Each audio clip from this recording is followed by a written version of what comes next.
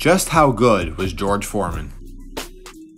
He grew up a troubled kid until he found boxing, and he won an Olympic gold medal at 19 years old with little experience. In 1973, he destroyed Joe Frazier, knocking him out in the second round, winning the WBA, WBC, and the ring heavyweight titles in Jamaica. He suffered his first loss at the age of 25 against the great Muhammad Ali after Ali used the rope-a-dope style, burning out Foreman. After that fight, they kept a great relationship and were friends forever. Now this is when it gets interesting. In 1977, he suffered his second loss against Jimmy Young just at the age of 28 years old. He decided to retire and become a preacher at the prime of his career. And then what I believe is the best athlete comeback in the history of sports, he comes back 10 years later at the age of 38. And he was back like he never left. He ended up having 9 total fights in the year of 1988. He had a title shot against Evander Holyfield. It was a great match, but he lost. He fought Tommy Morrison and lost. It wasn't until 1994, at 45 years old, when he shocked the world, knocking out Michael Moore for the heavyweight titles.